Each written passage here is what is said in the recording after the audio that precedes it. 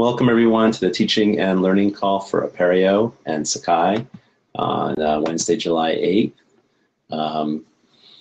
We have a packed agenda today. We're going to do project updates, UX, get some UX feedback on Morpheus, which is a responsive design for Sakai 11.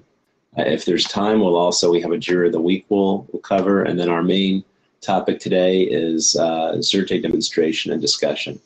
And then we'll try and leave time as well to discuss future meetings and topics, because we like to keep that moving. And then wrapping up. So let's get started here.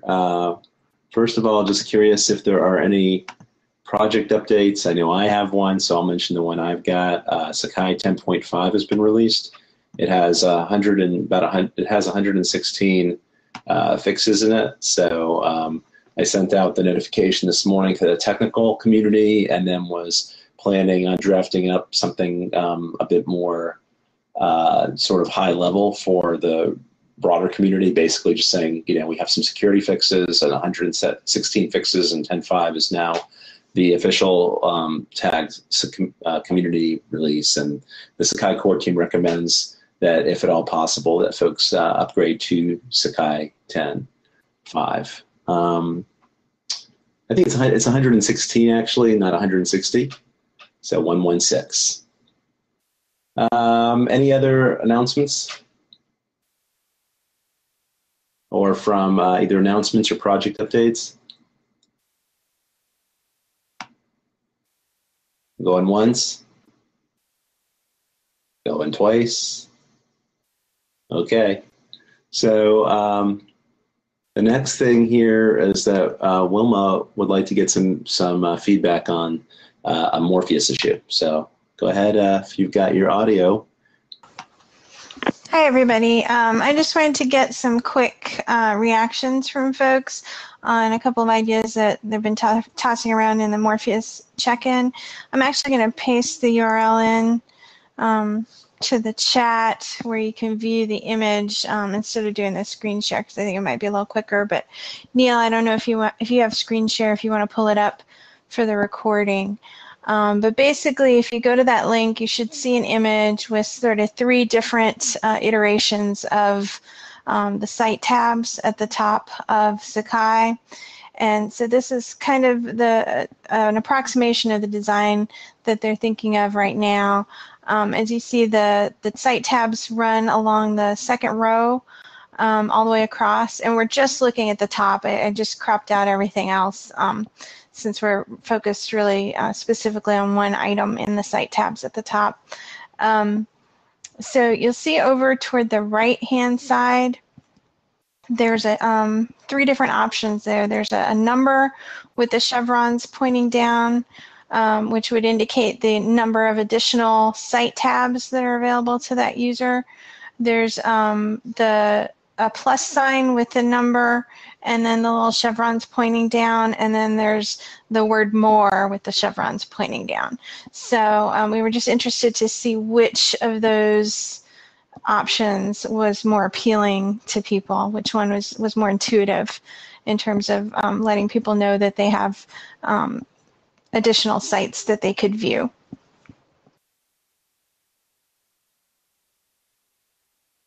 Well, I can't get to the chat box because it's covered up with the screen share, but my thought is I prefer the more option. I don't really need to know the number, and that's kind of a what's that number for kind of thing.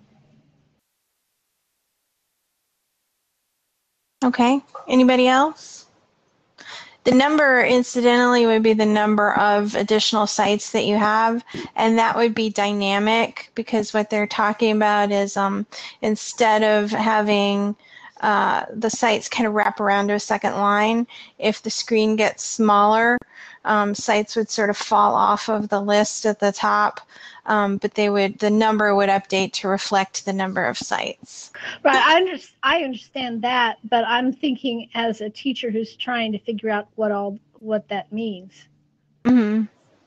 So it's more intuitive to me to think about the more rather than the number. Okay. So it looks like most people like more. Does anybody want to make an argument for one of the other ones? Tricia at the University of Virginia. I actually like having the number there. I think that is use information, unless of course you have thousands of sites and it might be too much information. More, and I know we're all used to that. I don't feel strongly about it. I always like that sort of, I don't remember what you call that, that indicates a number of things. I think that, it's becoming more of a trend, and therefore that's why I like it. Okay. Any other thoughts from anybody else? I have a question, Wilma. Are you talking about restraining the tabs to one row? You wouldn't have the option of having more tabs showing, so you've got 2 or 3 rows there? Right. Okay. That's a bigger difference than I thought it was. This is Terry, by the way, at KCU. Okay, I know a couple of people commented that if you have a whole bunch of sites, the number might not be meaningful. Right. So if you have like 28 or 30 something sites, that might be a little too much information. Is that what I'm hearing? Yes? Okay. All right, well, unless anybody has any other comments, I don't want to take too much agenda time. So thanks everyone for your input, and I will relay this information back to the Morpheus team. Thanks, Wilma.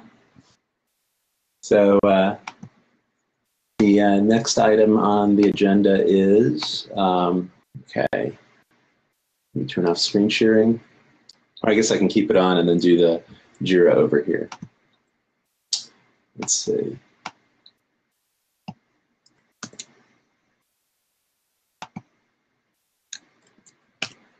I'll also paste it in the chat. So this is, JIRA is about compressing a zip archive on a hidden folder. And right now, what happens is if you compress items to a zip, the zip is public, but it's possible that either the folder level is not visible to students or that a subfolder is invisible. I think from the brief discussion that is on here, to me, the thing that makes the most sense, I'm curious if other people agree, is that by default, the zip be hidden. And that way you don't have to worry about all kinds of business rules or going through and making it complex. Was a subfolder hidden? It's just that a zip would always be hidden. Keep it really simple. And then the instructor can always, unhide that if they want the whole zip and the whole structure available to students. So take a minute or so and take a look at that.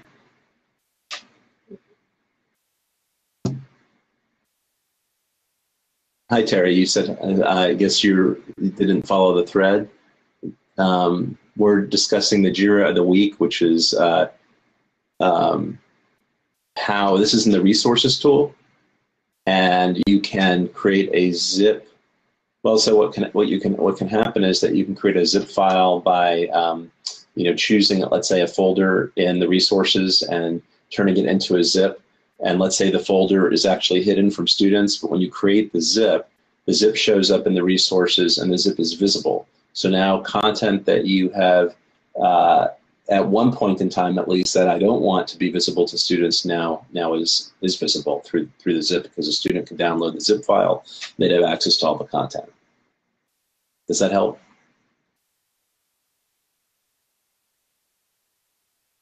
You can't hide the zip file?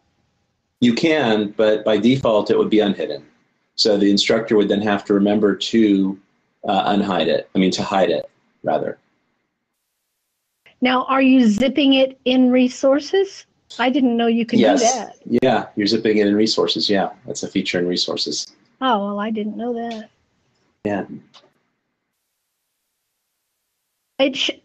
I'm kind of watching the chat, and it seems like it should be with the default. I don't know why it should pop over to some other state of being. Well, so one of the other problems of it is that let's say the top level folder is visible, but let's say some subfolder, because the top folder, of course, can have many subfolders and levels of subfolders. Let's say one of those levels of subfolders is hidden. Then what should the zip be? Then should it still be visible because the top level is visible? But that might mean that some hidden subfolder within that is, now is visible that wasn't intended to be.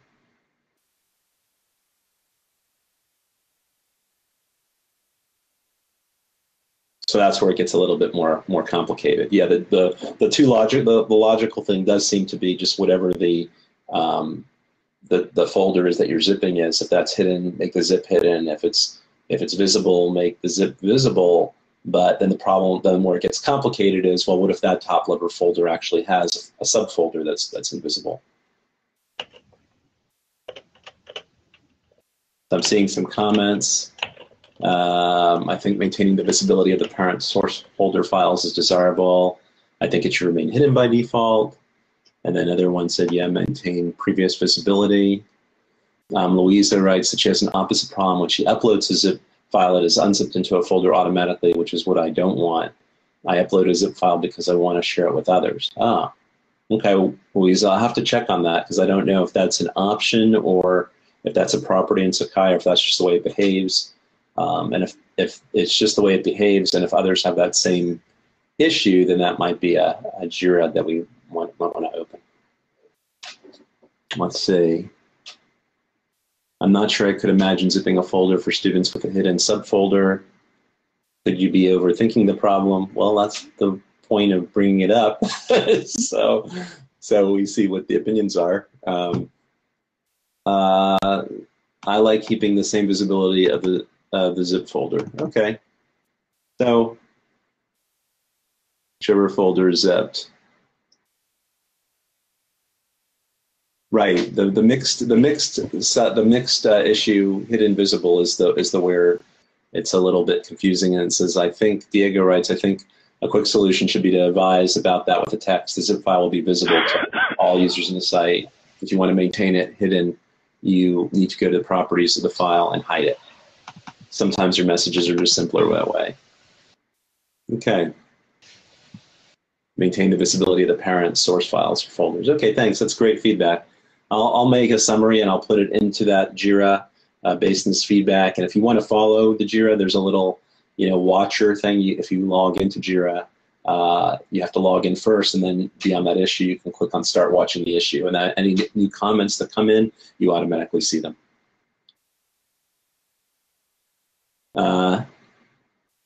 Let's see. Item is grayed out to indicate visibility, so status should be transparent to users. Aha. Okay. All right, well, I'm going to stop screen sharing, and we're going to now introduce our friends from Xerte, or I'll let them introduce themselves. Julian was going to be on here as well, but he had a minor medical issue that he had to attend to, a dental thing. So I'll hand it over to Ron, Faye, or Inga. Thanks, Neil. I think this is Ron. I think I'm going to kick off. As you mentioned, my colleagues Faye Cross from the University of Nottingham and Inga Donkevelt from the Netherlands and the Xerte community are both here as well. So I'm hoping they'll correct me if I make any mistakes or respond to questions in the text chat and so on. I am going to be sharing my screen, but I'll paste in the text chat a link to resource that we created for this session. So hopefully I'll be able to share that screen as well.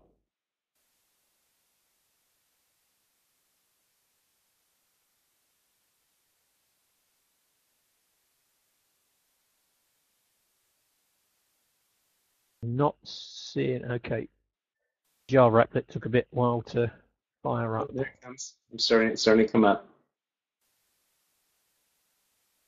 Okay, I'm going to stop that and choose a region instead. Give me just a second.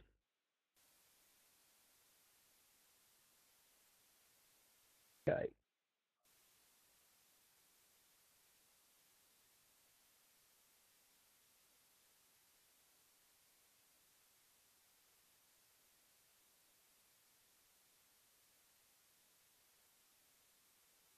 Okay, so hopefully you're seeing this resource. As you mentioned, Neil, unfortunately, Julian had to dip out at the last minute for a dental appointment, in fact. And I was going to make a joke, if you excuse my UK and East End humour. It does sometimes seem a bit like pulling teeth to persuade particularly learning technologists to see the light and to see the value of Xerte. So hopefully we'll convince a few of you while we answer these questions that were posed in advance to its value. Julian was going to do the intro and a very quick intro about the history of the project. Be useful to know, I think there's a kind of hands up facility in Big Blue Button. Be useful to know how many people saw the presentation at the Apereo conference in Baltimore, and how many, for instance, don't know anything about Xerte. So a quick show of hands if you don't know anything about Xerte at all.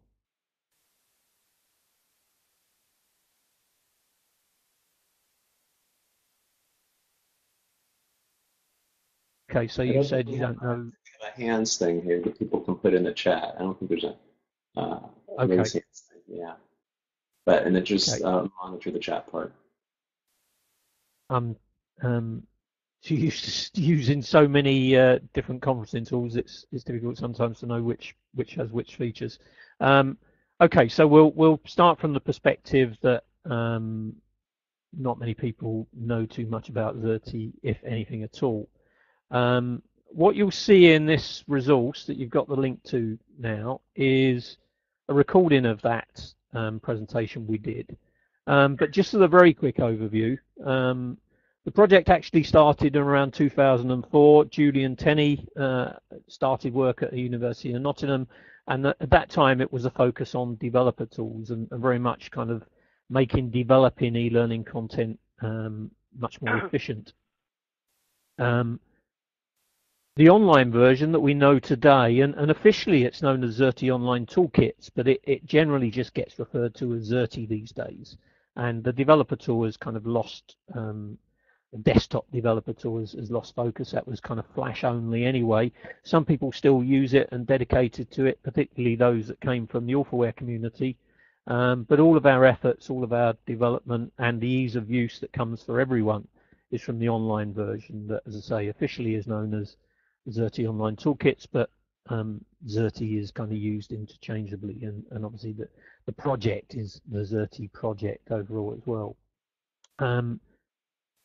What it is a free open source online multi-platform authoring tool. We'll talk more about that and explore how it works. And what it does is create highly accessible, out of the box, with not really having to know too much of the technicalities of that accessibility, highly accessible online and mostly mobile friendly learning objects. And we'll contextualize that mostly that I mentioned just there as we go through. Widespread adoption, especially in the UK where it started, but also worldwide. It's award-winning and very popular across the world. We have kind of three core values. The first one is to maintain ease of use for anyone and everyone. So sometimes we actually leave potential features out just to maintain that kind of ease of use for everybody, and sometimes that's led to all sorts of debates amongst the developer community. And of course, people, because it's open source, can add their own developments, and we have a workflow where they can be committed and accepted, or left as bespoke customizations. And if anyone's got any questions about customization, then maybe Faye will pick up on some of those things. Faye's been involved for many years at the University of Nottingham. Inga and myself are from the kind of wider community, although I've been working with the team at Nottingham almost since day one as well. Ease of use, the high accessibility, and we do have a mature and well-established community, and not just a community of developers, but a well-established user and teaching and learning community. I have to say not many of those are Sakai users from my knowledge, but they do use all sorts of other VLEs, not just VLEs like Moodle. And so we're kind of, you know, we'll work with any VLE, and you'll see some examples of that shortly. So embedded in this resource, as I'm scrolling up, and you can view on your local machines anyway, is the recording that we did in Baltimore. And just to go back up the top there, we have a comprehensive overview resource that we used as the focus of our talk in Baltimore, which you can view in your own time, and has a lot more in-depth info about the tools and the history and our choice of the Apereo Foundation and our route through incubation and so on. What I really wanted to quickly get to was the questions that Neil kindly shared in advance. And I've kind of changed the order of these slightly just to get through the quick and easy ones to answer straight away, and then we'll get on to kind of a live demo and any new questions that have cropped up. So first question here is Xerte already LTI enabled? We do have some LTI 1 support, and that was originally developed as a kind of LTI integration with Moodle. So you can enable that, and basically when you're in Moodle, you can select the external tool option and browse to your learning objects and select the one that you want to embed, and that automatically sits in there. We don't have, I don't think, the kind of the account creation functionality that's one of the selling points of LTI. And as Tom has indicated here, at the moment our focus really is on XAPI integration rather than LTI.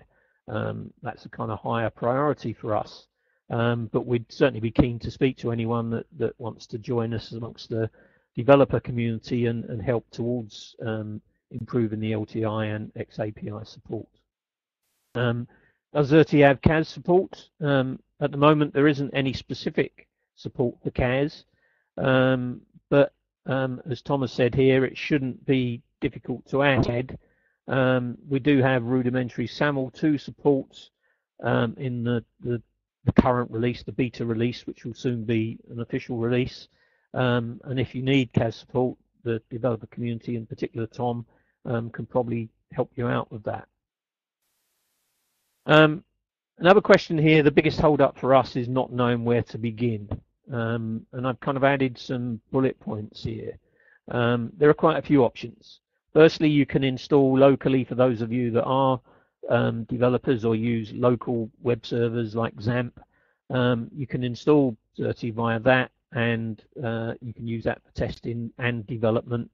And development in terms of both creating learning objects, but also development in terms of customizing and improving the tool and adding your own bespoke page types and things, which again Faye can advise on if you've got specific questions about that. You can install it yourself on your own web server. It basically is a PHP and MySQL application. So if you have an existing web server, you can install yourself and get free support from the Xerte developer community. We have forums and we have separate mailing lists where there's lots of free support. There is also, and I know this is sometimes a barrier to people, there is also paid for support, both in installing on your own server and with ongoing support or with external hosting. And I've just put a little footnote in there where you can contact me or Inga if you want to discuss that kind of thing further. And there's also a link to a blog page on the GIST TechDist from the UK, the GIST TechDist Accessibility Organisation, which unfortunately is kind of no more in its previous guise. did a blog post because they used to host a sandpit, which lots of people use as their first point of call to explore Xerte. But really, the evidence is out there now. You don't really need to pilot or test it. It's a very small footprint application and can sit on just about any web server that has PHP and MySQL. So there's not really a need for that kind of sandpit provision. I've embedded a video from, we used to have monthly Just Tech This Xerte Fridays, and there's one there that actually is about an hour long that talks through the considerations for installation and makes the point that it's not just a job for IT, and it isn't a one-time only install either, which I'm sure you'll identify with, given the mention of 116 fixes in the next release of Sakai. So a big question here was how to develop learning objects with Xerte, and we'll get to that and do a demo very quickly. What we did embed here, we ran 2 short workshops on the Sunday in Baltimore, and unfortunately I've forgotten the names. So if you're in the audience and you recognize these screenshots here, then put in the text chat that it was you that created these. But we obviously had people that were brand new to Xerte, and during those workshops, here's an example of a learning object they created during that workshop and embedded in the Sakai lesson tool. And there's some tips there as well that I have a feeling it might have been someone named Alan that created this. Some tips as to what he needed to do to get it to work in the Sakai installation that he was using. And then there's a second screenshot here where somebody did the reverse almost and embedded a Sakai forum inside a Xerte learning object. And and obviously you can do the 2 things combined. So you can have a learning object sitting inside Sakai, and when you want a kind of discussion or assessment that is coming from Sakai, embed that in the Xerte learning object too.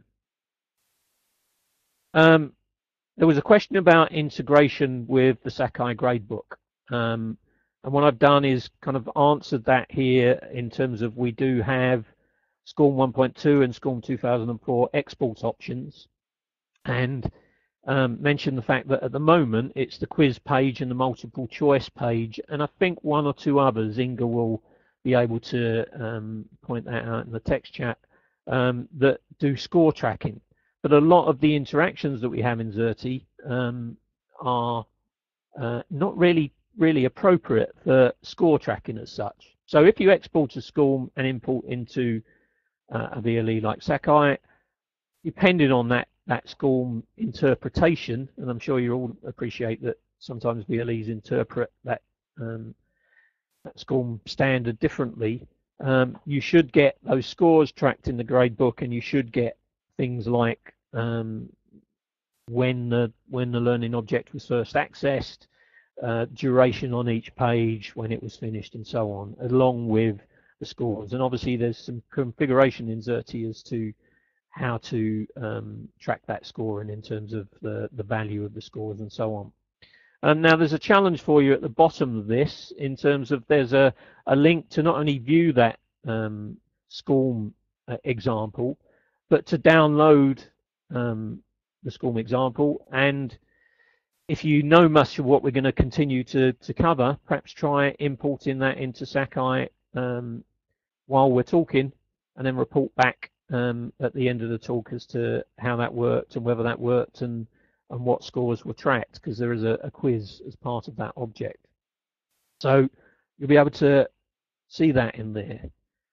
What I wanted to quickly do, and this is a bit of an experiment, but hopefully going to work.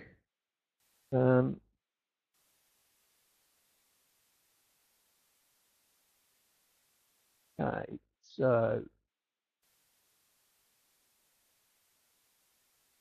bear with me just a minute.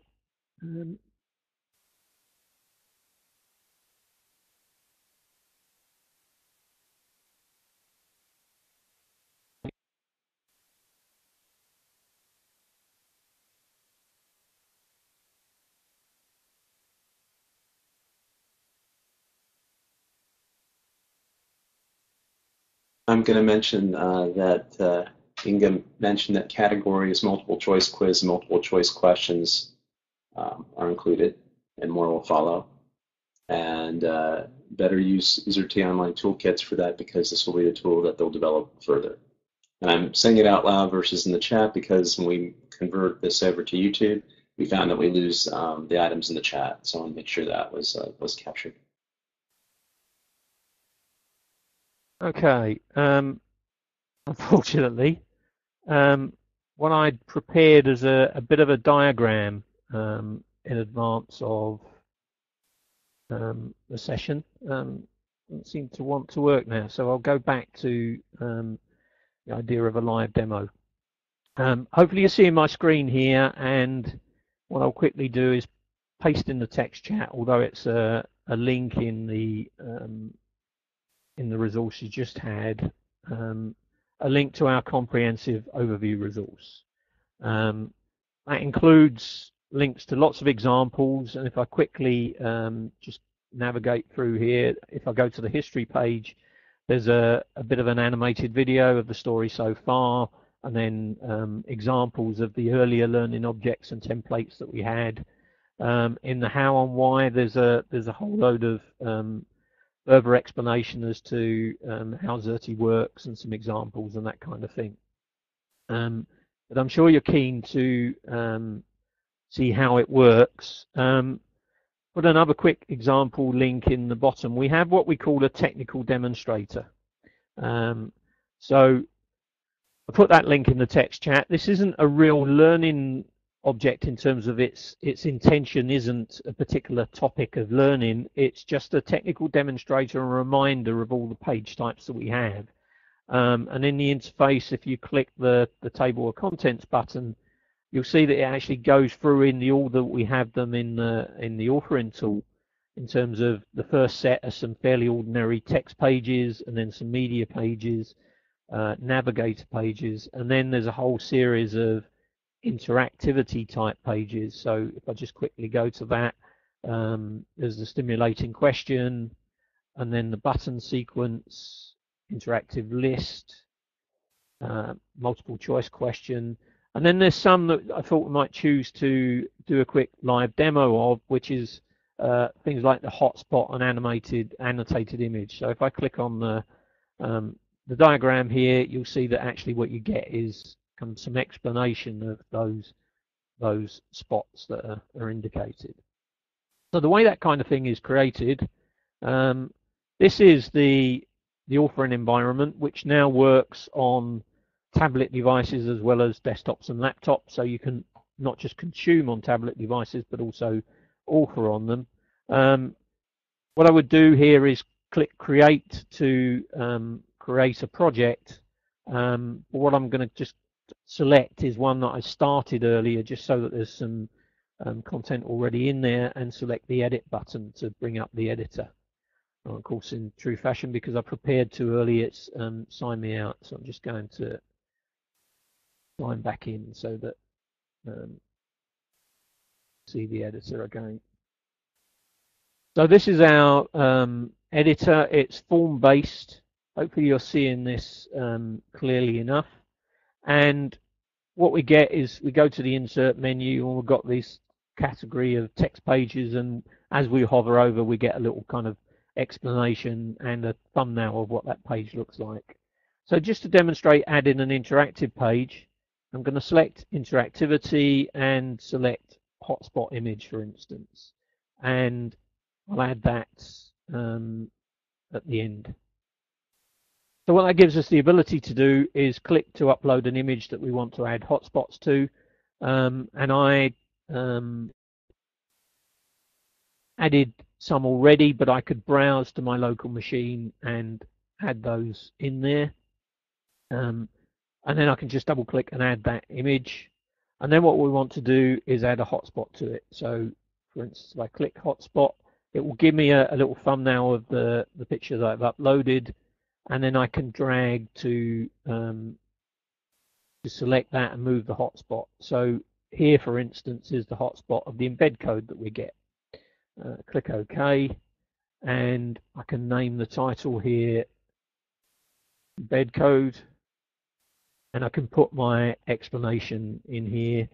And although these are just plain text boxes, if I click on the toolbar, we now have a fully WYSIWYG toolbar, the same toolbar that you use in Sakai, I believe. So we have the ability to add images here and other media and so on. I just click publish and click play. These are the first two pages that I added, and here's the third page is the one that I just added. And if I click on that hotspot, I happen to know where it is, but obviously I could try and find it. I click on it, and there's my little description that I just added. I close that and close out. By default, everything you create is private. If I select that demo project and go to properties, and then the access tab, I can change that default private to public. Once I've done that, I go back to the project tab. I have a normal link which I can immediately copy and, for instance, paste in the text chat. But I can also copy embed code. And when it comes to the question that we had about how do you create Xerte learning objects and embed in Sakai, obviously this is the simplest way that you would do it. You would make the project public, grab either the plain link or the embed code, and add that wherever you want in Sakai. The other option we have is to click on export, and we have a deployment export that will give you a zip file, and just you can upload to any web server or a blog or Sakai and extract, and that will give you just normal web content without the kind of SCORM tracking. And we have the SCORM 1.2 and 2.4 tracking. We also have an offline export for the main template, which allows that to work because it's dynamic content and loads XML. We have a special format that will work on any browser and without the kind of security prompts that you might get with the normal deployment zip. I'm conscious there's probably been questions in the text chat that I've missed, and maybe questions that have arisen from this. So I'll stop the screen sharing for a moment, and perhaps we can pick up that. And if Inga or Faye want to respond via audio, I can see if I can get my demo that I wanted to do, my other explanation, working correctly.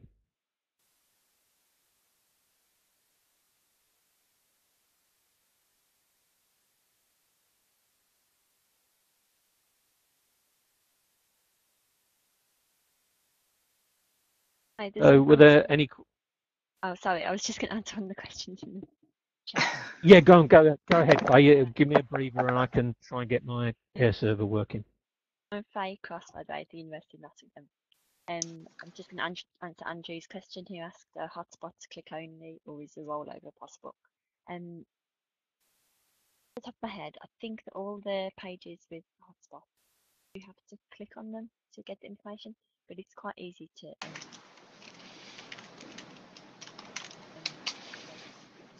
easily add in about 50 different page types, I think. So there might be one with rollover stuff in that I've forgotten about, but ahead, I think it's all clear.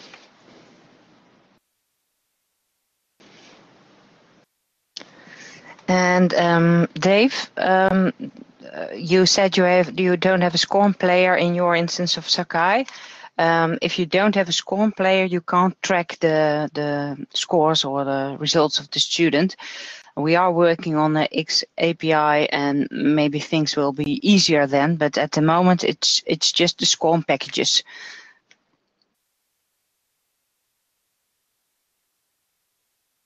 Yes. TinCan is the commercial name for XAPI.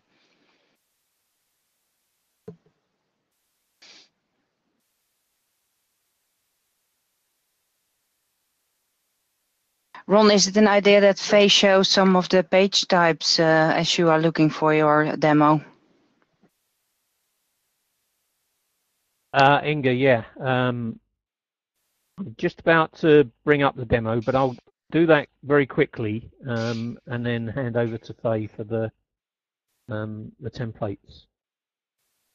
What I wanted to just very quickly talk about here is that what we've already kind of discussed is that we have, I hope this is clear enough, we have a web server application. So when you're authoring online, and the server is serving the tool, and what you're populating and uploading in terms of media and graphics is all online. Obviously, you can then have that content go to Sakai, and as we've talked about, you can either use a link or embed code to have that in Sakai, or you can use the export functionality to have that as SCORM. And as has just been said, not everybody has got the SCORM module installed in Sakai. Obviously, you need learners to then consume that. And in your normal kind of VLE metaphor, you have a course, you have your learning content, and the learners are accessing that from the VLE. Well, that's well and good, but obviously you do usually have accounts in those courses, and so any content that's kind of uploaded to the VLE, either embedded or uploaded directly, is a little bit restricted in terms of only people with access to those courses can see that content. But with Xerte, you get the best of both worlds because it's an external to the VLE tool. All of that content can also be sent directly to those learners, either as an email link or as a public link. And obviously, it might not be just learners. It might be other organizations that you want to share content with but can't give access to your VLE because of the kind of account metaphor, or just because it's protected content or whatever. And also because of that, we have this notion of actually working with any VLE. So Xerte doesn't really care whether it's Sakai, Moodle, Canvas, Blackboard, anywhere basically, because the content is sitting inside an external authoring tool. The learners get the same experience, and more importantly, if you look at this diagram now, one Xerte learning object embedded in 5 different VLEs, if you like, update it once, add a new page, add a new interaction, add a new bit of media, and click publish, and it's automatically updated in all of those places. Obviously, if you've exported as SCORM, that won't be the case. You would have to repeat that export and import functionality. And one of the reasons that Tom and all of us are excited about the XAPI potential is the idea of still having all that benefit of being able to quickly add and update in one place, but also have the tracking that Tincan XAPI provides that SCORM wouldn't do, because you have to do the export step. So hopefully that's a quick contextualization, but we see this very much as will support any, and typically the content is just web standard HTML5 content, so should work fine, and adds that real value that you can't really achieve with content directly created and embedded in a VLE. I'll shut up for now and hand over to Faye to talk about some new templates.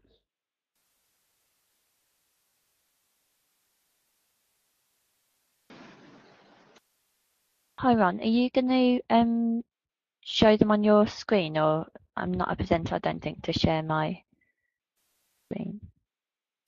Okay, yeah, Faye, if you tell me what you want me to show. Okay. I was just going to talk about some of the ways that you can customize your installation. So if you've all seen the interface, the standard one, where it's all black and white header and footer. So you can customize that to suit your institution, company, whatever. I'm sorry, I'm in big open plan noisy office, so if there's a lot of background noise, I'm sorry about that. So there's you can do that quite easily just with the style sheets, and that will be the default change the default interface for any projects people make. But we've also added new theme options that give the users choices about how their project looks. And you can add new themes. So Ron's showing there's a theme option for a project with quite a few different options. So this could, for example, be used so that you have a different theme for different courses, or however you really want to use it. You can also, although we do have quite a lot of different page types, sometimes people come across things that they can't think of a way how they could do it with the existing page types. So it's reasonably easy to create a new page type. And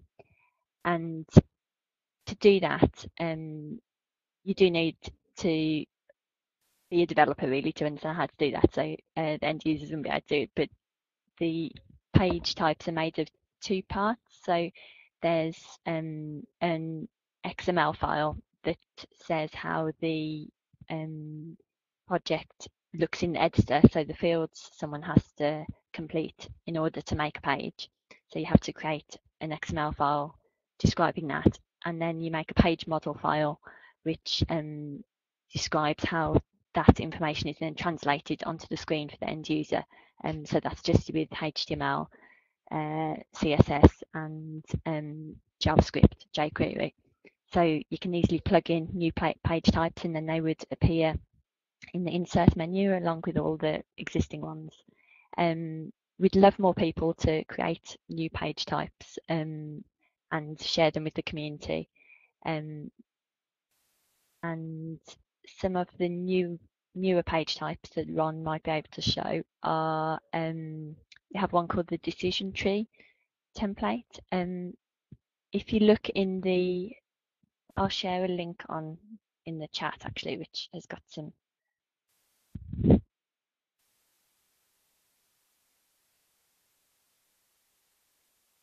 Okay, so I've just shared a link which shows some examples of the two newest page types that we've got.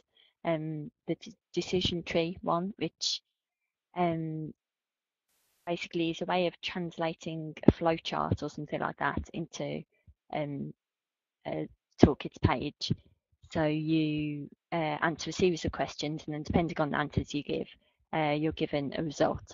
And the other new page is the media lesson page, where you can sync different types of content to a video or audio file. So you can get the video to pause, for example, at a particular point, pose a question, and then depending on the answer that someone gives, it could either give them a piece of feedback or jump them to another point in the video or to a different page in the Toolkits project.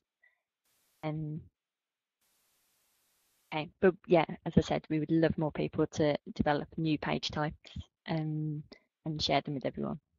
Cheers.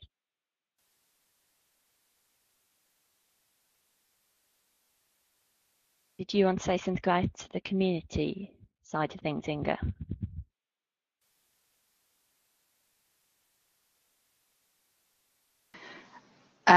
Sorry, there are a lot of questions, so I was trying to answer them.